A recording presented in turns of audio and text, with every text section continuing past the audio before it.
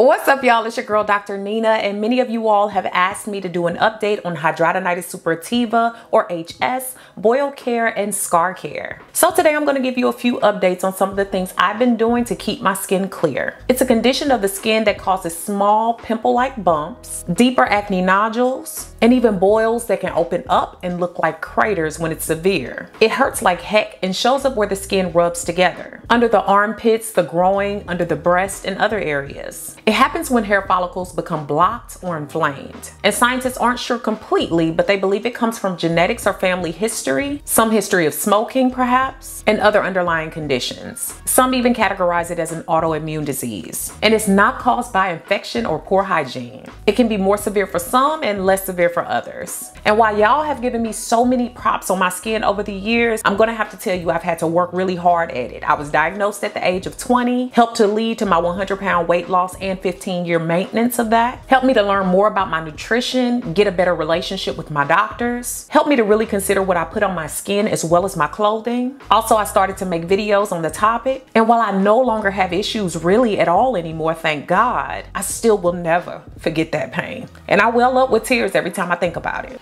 Now with that, let's get something straight, shall we? I brought this to light over 7 years ago when nobody on YouTube was really talking about it. And I was one of the first people in the Yahoo groups to discuss it when nobody really knew what it was. So before you judge me based only on what you see about me today, be easy, Lil Wody. I have no reason to willfully lie about something so painful as HS, especially when most people don't even know what it is. With all the pain and the shame of it that I dealt with in the past, I deserve these wins. And I also deserve to share what has worked for me and help you all get on your journey to healing as well. Now back to the business at hand. Let us know down below if you've had an experience with HS or this sounds like something that you've gone through. And if this relates to you, you are not dirty, you are worthy, and you are worth trying to figure out the very best plans for what works best for you. It's gonna take a while, and that's okay, but your biggest point here is to make sure that you're avoiding these things to avoid some of the scarring and the pain. I've linked a lot of my older videos on HS down below for you. Make sure you reach out to your doctors so that you can be properly diagnosed and receive any treatment that's necessary. All items I mentioned today can be found down below in the description box as well as in my Amazon shop. Let's get into it.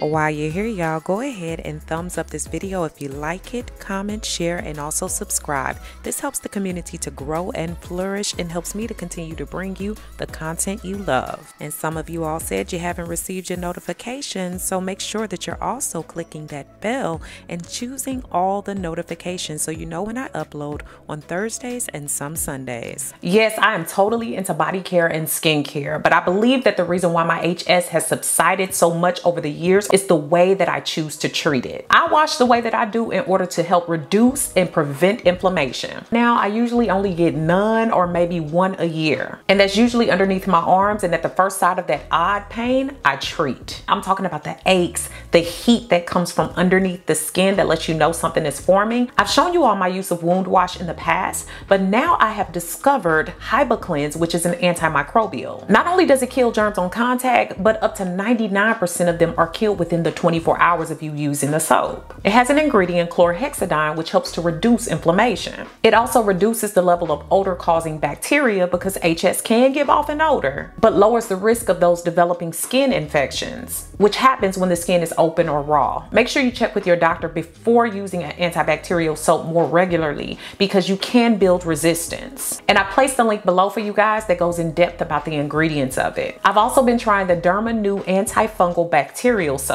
It's great at eliminating fungus, bacteria, body odor, and even helps with that dry, itchy skin. With either, I just use it almost like a body wash. And what I've realized is that I rarely have a boil that doesn't calm down when I use these or rotate them. Now, I do find that it can be drying to the skin, so I moisturize right after usage. Now, I'm gonna return back to the body care and skincare, but one of the biggest things is that I'm really watching the amount of zinc that I get in my system. It could help to reduce inflammation and swelling in the body. Foods with zinc include lentils, tofu, chia seeds, quinoa, avocado, almonds, oyster, crab, lamb, chickpeas, black beans, Greek yogurt, cashews, and even cheddar. I also find that getting it through supplements makes it simpler if I'm lacking. I told you all earlier this year that I've really been integrating Ritual vitamins into my routine, and I'm happy to say that I'm partnering with them to bring you all today's video. Ritual helps women fill in the gaps in their diet. 2 easy to take capsules help to provide 9 nutrients, and there's no fillers, colorants, or shady additives, so you know exactly what's going into your body. I've been taking their Essential for Women, which is a highly researched multivitamin, and it reimagines health from the ground up for women. It has 9 high quality nutrients from D3 to omega-3. It's vegan friendly, non-GMO, sugar-free, gluten-free, and even allergen-free. They also offer women's 50+ vitamins and prenatal vitamins. I also love that they have a delivered to your door subscription for about $1 a day, no strings attached, and no extra charges. The capsules don't seem to irritate my stomach, and they have a nice fresh minty scent, which is different for vitamins. The bottles are convenient and nice to look at, which makes it easy to build up habit stacking. So I keep them in areas that remind me of them, which makes it less likely for me to forget to take them. So if you're interested, fill in the gaps in your diet with Essential for Women to support a healthy foundation for your body. And right now, Ritual is offering 10% off your first 3 months. That's 10% off your first 3 months by going to ritual.com/babydoll and entering my code BabyDoll at checkout. Beyond just supplements, I try to make sure that I watch everything I eat in order to reduce inflammation. Following an anti-inflammatory diet could reduce the flare-ups with HS and could help symptoms that occur over and over to resolve themselves more quickly. Anti-inflammatory foods include salmon, mackerel, and tuna, walnuts and almonds, green tea, ginger, dark chocolate, tomatoes, green leafy vegetables, olive oil, strawberries, cherries, blueberries, and even oranges. I notice that if I go out of bounds, I pay the cost, so I'm extra careful. I even do detoxes with many of the needed ingredients. I've linked my latest video on that down below, as well as some of my older videos. And to further detox my body, I've gotten back into dry brushing.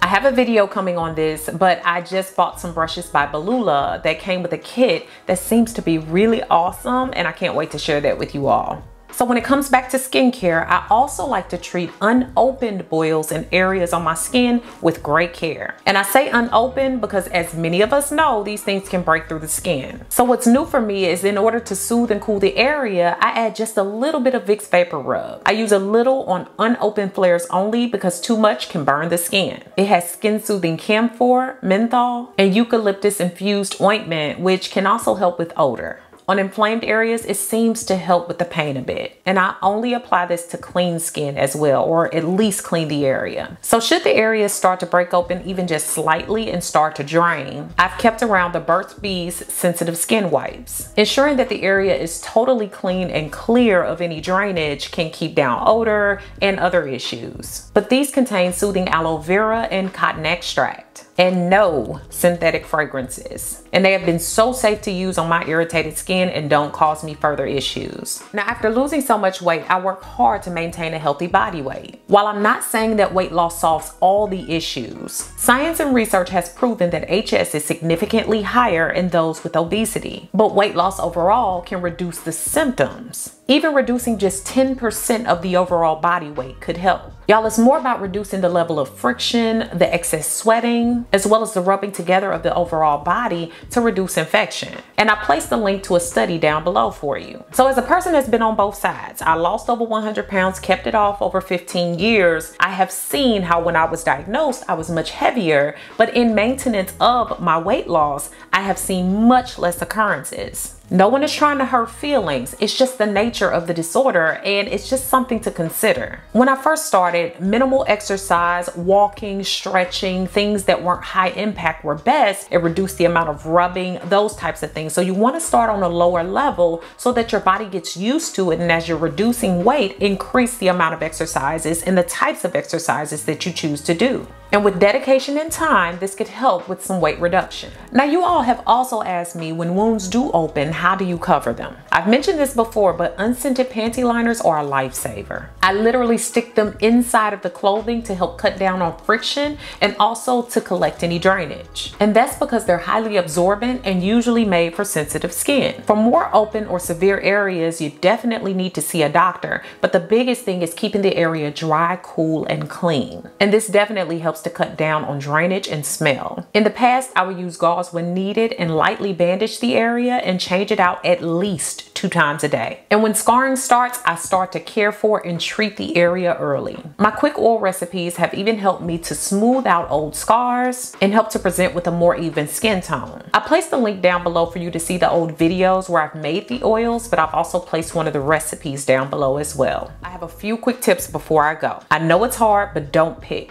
Picking increases the chance that you're going to have scarring. Also, make sure that you continue to wear a sun protector daily, at least of an SPF 30, in order to cover and protect any scars that you have so that you don't increase darkening. I reduce or eliminate shaving, especially when one of these things are going on. And if you do shave, even when you're not having a flare, make sure that you watch the tools that you use and ensure that they are top-notch clean. Also, talk with your doctor about your options for hair removal. A lot of people enjoy more of the laser hair treatments, things of that sort, but try to figure out what works best for you. Go back to my old videos because my old stuff can become your new tricks. Try using a hot compress. I use hot towels or even heating pads. Even just 10 minutes can help reduce pain and help to draw out pus from the boils. And if you're smoking, try stopping because it could help to reduce your symptoms. And one last thing, make sure that you're making every effort to keep yourself out of moistened clothes or areas that are moist and keep them dry,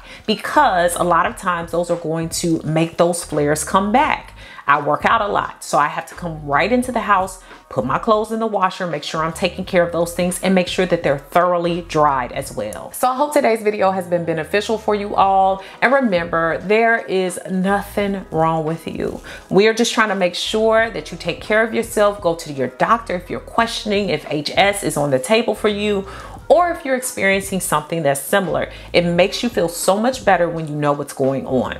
Make sure that you comment, share this video with someone who can use it, and subscribe. Thanks so much for watching, guys. Beautiful Brown Baby Doll. Peace. Check the links in the description for my free new Dr. Nina's Mentorship Facebook group, which is a group of like-minded individuals looking to progress, grow, and support one another along the way. The Now That's Life podcast is about to go into season 2, so I suggest you go ahead and subscribe to the podcast on all your major podcasting platforms. All descriptions and links for that and my free supernatural video course are found below. Special thanks to Jason Bowie of Trinity Media Solutions for co-producing and filming today's video. His information can be found down below in the information section.